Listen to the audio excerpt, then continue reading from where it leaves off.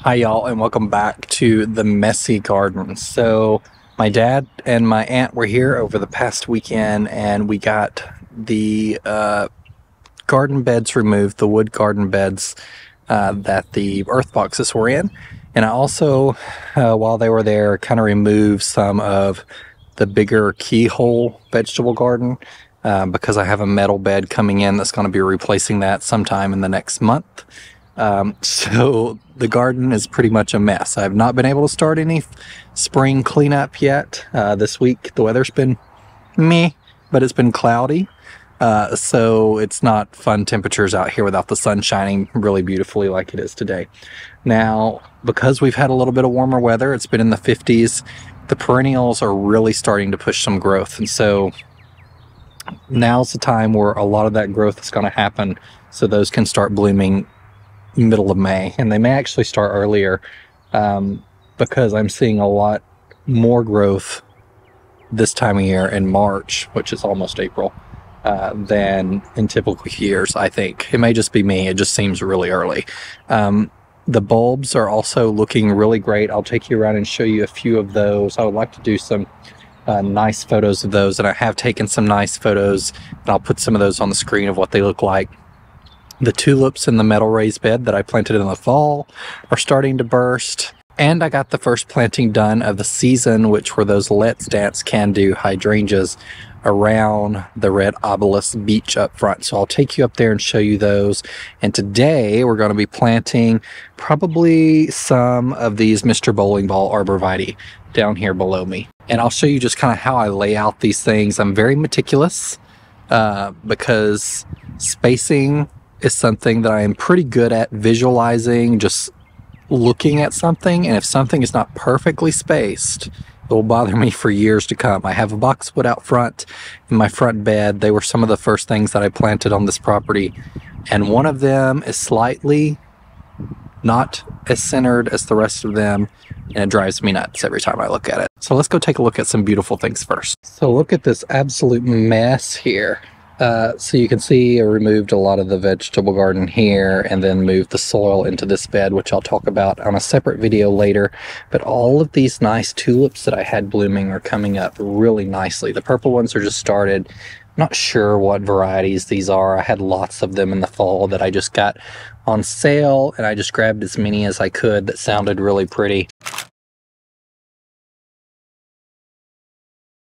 because they were super cheap, but lots of beautiful things. These are really short, and these are some of the, maybe the parrot tulips? I'm not real sure, but they have interesting coloring on them anyway. But I really love the yellows, and these whites are really, really nice too. So out of all the bulbs I planted, I think my favorite daffodil right now is this one. I think it's called Mammoth. I'm not exactly sure, but that's what's coming to my mind. The cups and the flowers themselves are massive. So you see I've got the little tiny ones back there. Those came from the Woodland Blend from Color Blends. I think I got these from Color Blends too, but if I didn't, I picked them up at that bulb sale. Let me go grab a bloom from a just normal size daffodil and show you the size comparison. So we've got all of these random patches of daffodils that I just kind of stuck around. We'll go back here to the back and grab one that won't be as noticeable, that's already bent over, and I'll take you and show you what the difference is.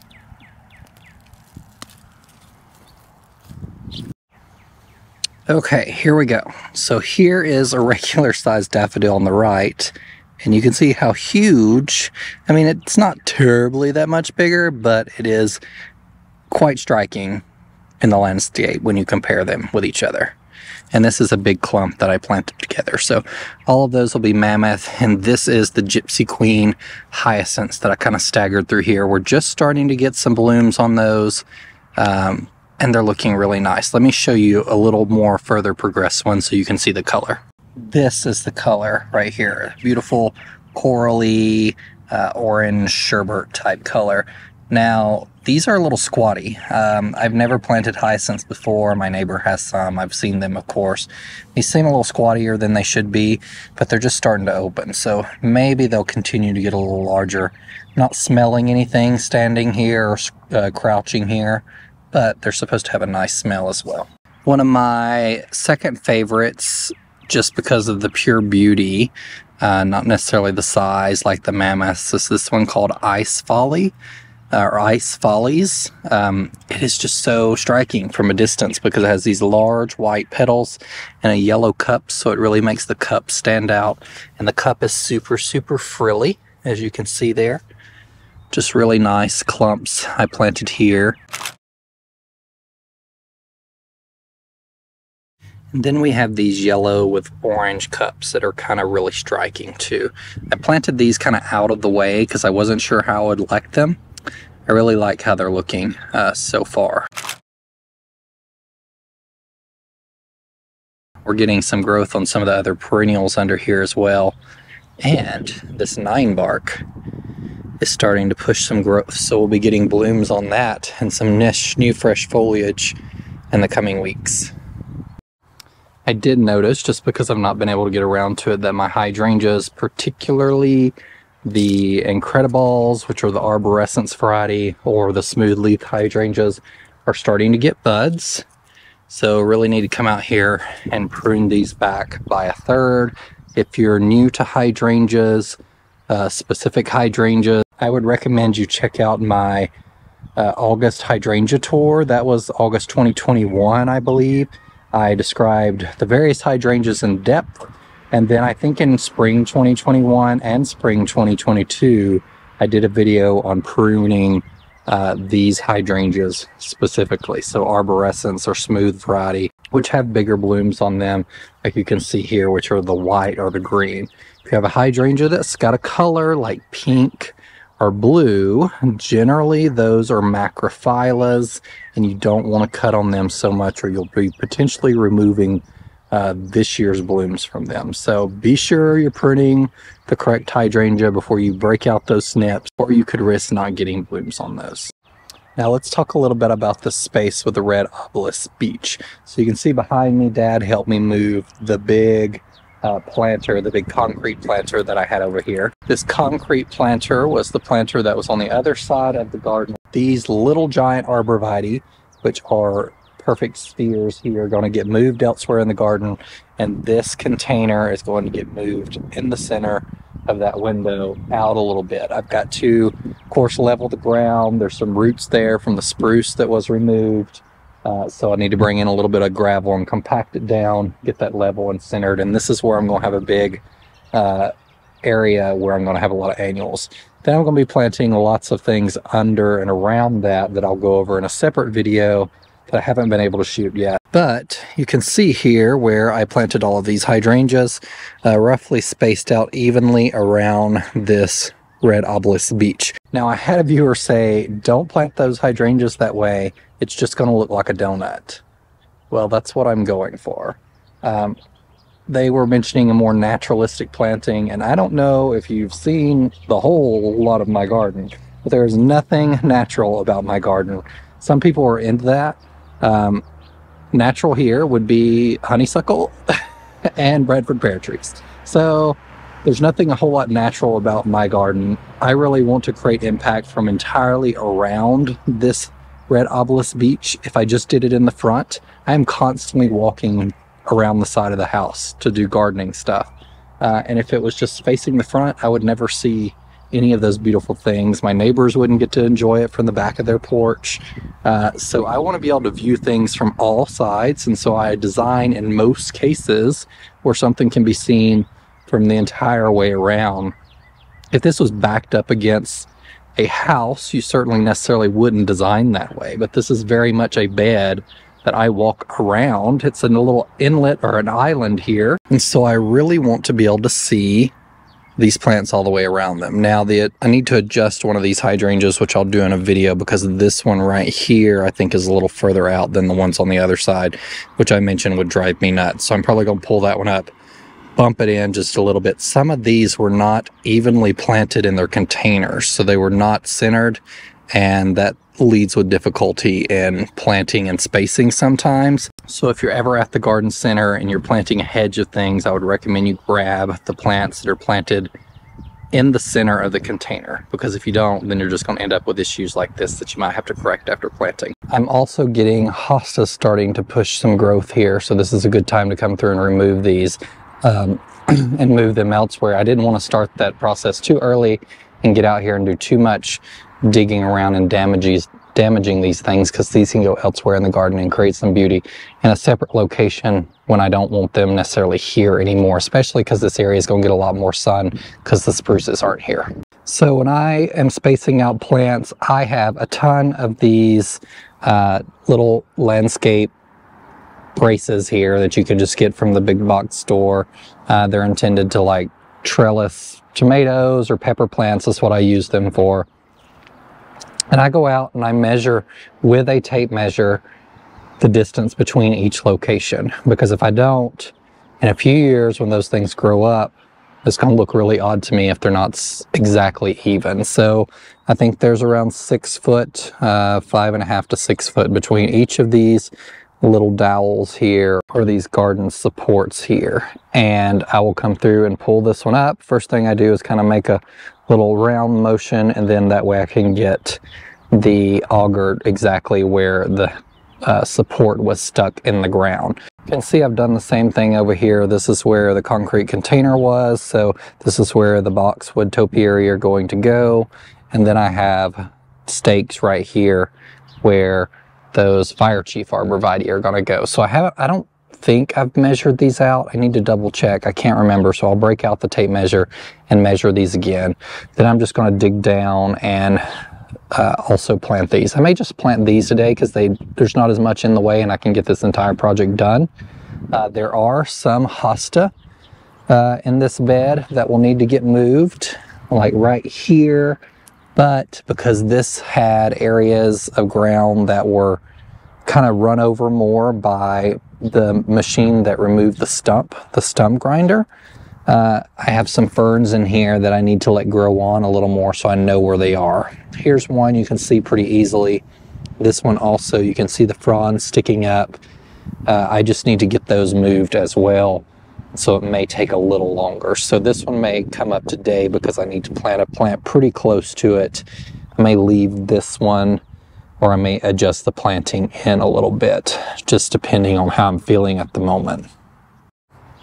One of the reasons I also haven't been out here and done a ton of planting is because we have had so much rain, and this soil is really disgusting to dig in when we've had a lot of rain.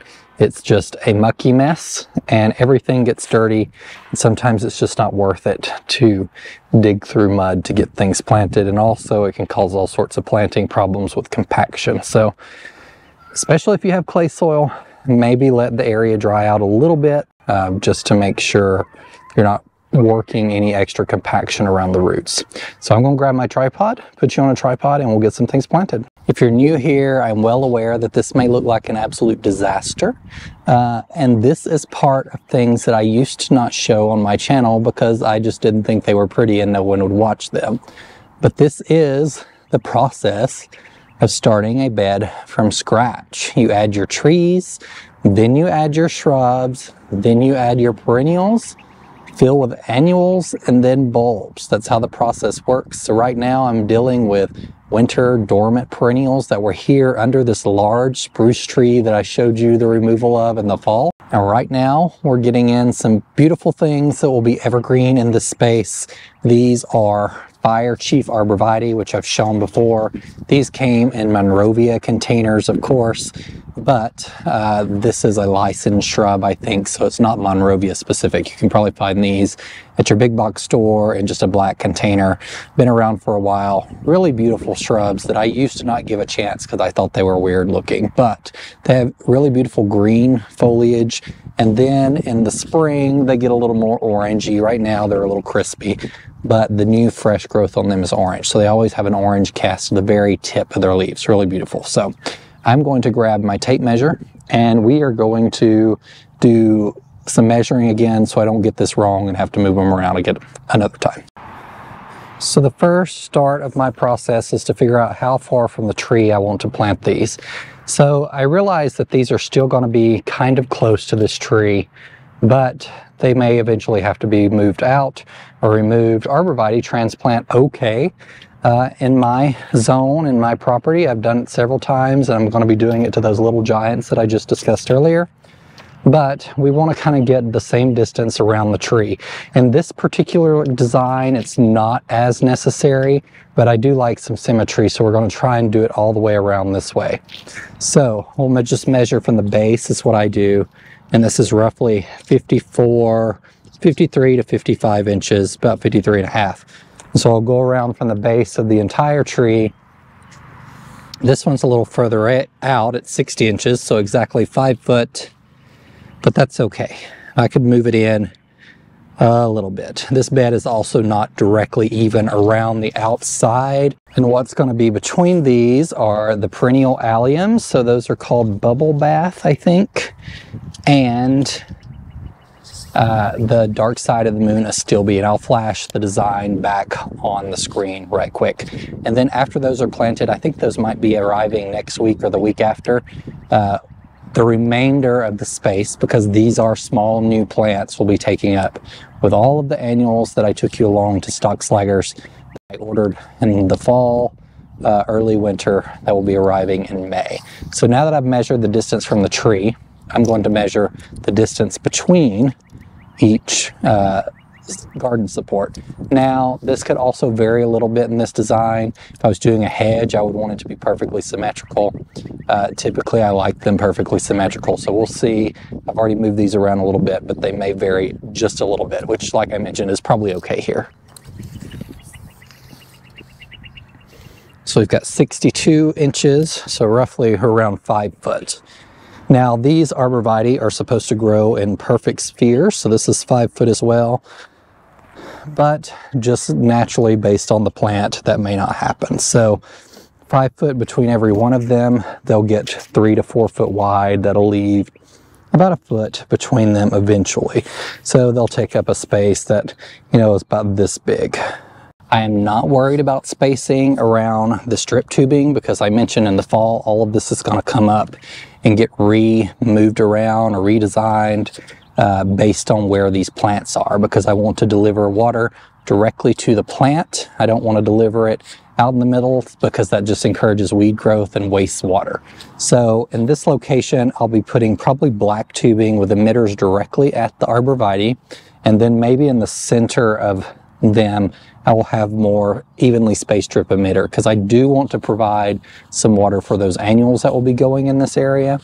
But I want to do the combination there, so in a few years, when this gets bigger, when these get bigger, and I'm not sticking as many annuals in the ground, I can cut out that evenly spaced drip emitter tubing, cap it where it needs to be capped, and then I'm not wasting water. So we're just going to get started. I've got my Biotone starter fertilizer, which I throw in the bottom of the hole of all the plants I plant, because it does a really incredible job. I have told you I'm pretty fertilizer agnostic when it comes to brands for fertilizing in the spring or throughout the season, but I do love the Biotone starter fertilizer for the initial planting of my plants. This is the emitter tubing to the old concrete container that was here, so I need to pull it up and then just get it out of the way for now. There is a hosta here.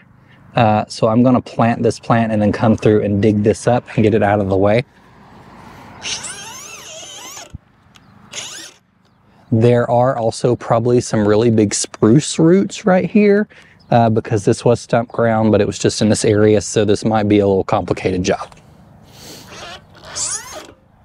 I need to go get some pruners, because these spruce roots are very proliferous, and it's making digging this hole increasingly difficult, so I'll probably get a shovel too.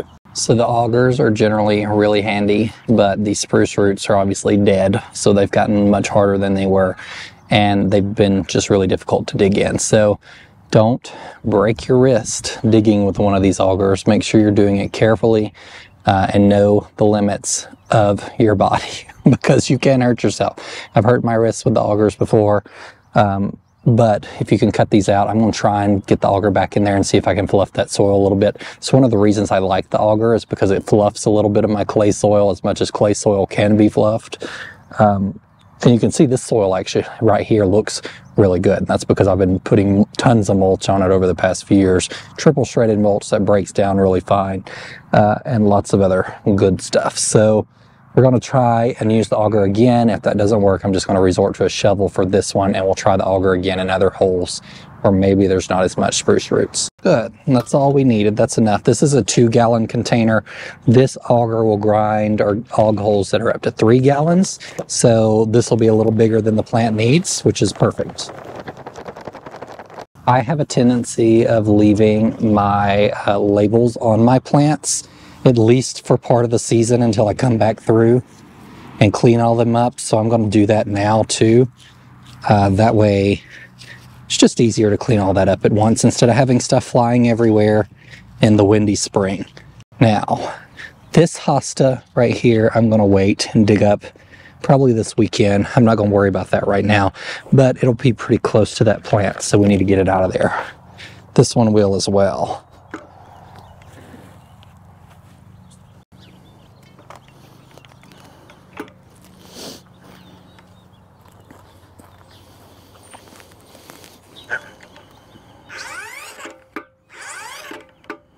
Must be a really big root here.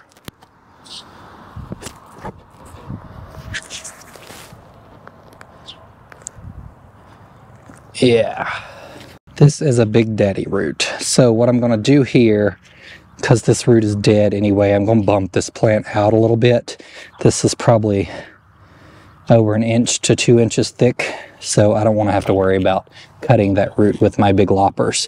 We'll just move the auger over and see if we can finish digging here. And this drip's already getting on my nerves. The drip is great until you need to move stuff around and plant.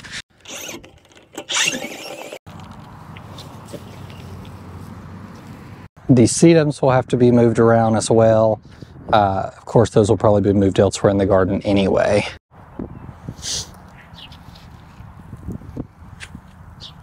Reminder, there's a fern right here, but I'm going to be digging right here, and I'll come back and pull up both of these ferns later this week.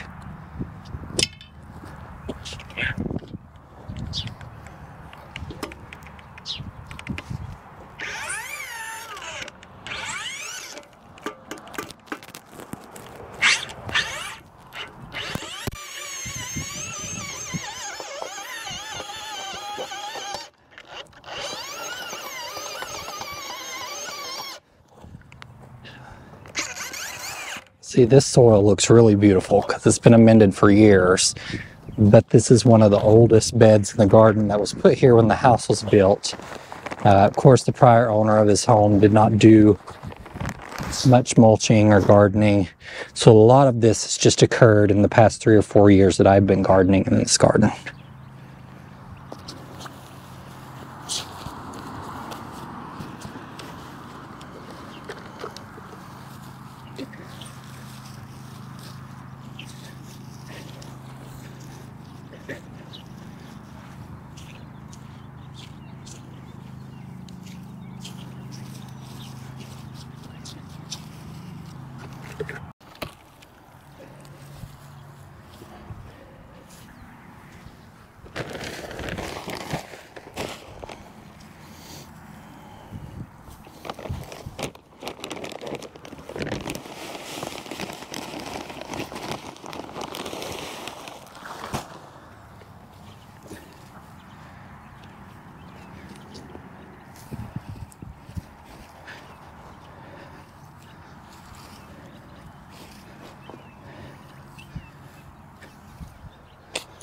Now this one in the back will, of course, after the years get less and less light and may not grow as well, or arborvitae that tend to grow in balls like this tend to splay out a little bit if they get a lot of water on them because they're just not got enough sun to keep them a really tight sphere.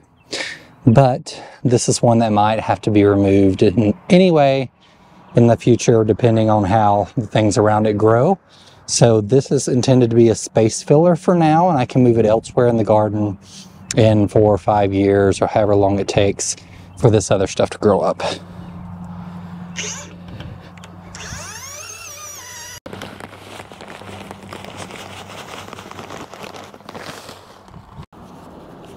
The roots on all these plants are really nice. They're rooted to the bottom of the container, but they're not crowded or over rooted, so you need to prune them or pull them away from the side, loosen them up. So just put them directly in the ground as is. And that, my friends, is pretty much it. I would normally water these things in because we're not past our last frost here in Ohio, and because we have pretty wet springs, and because we got rain this week and the soil is still pretty moist. You can see it hold together here in my hand. These will be fine as they are. We'll probably get some rain in the next week. If we don't, I'll come around with a container and pour a little water on them, but they'll be just fine. Thank you guys for joining me today. And remember, in a world full of hate, be a light. Take care, everyone. Bye.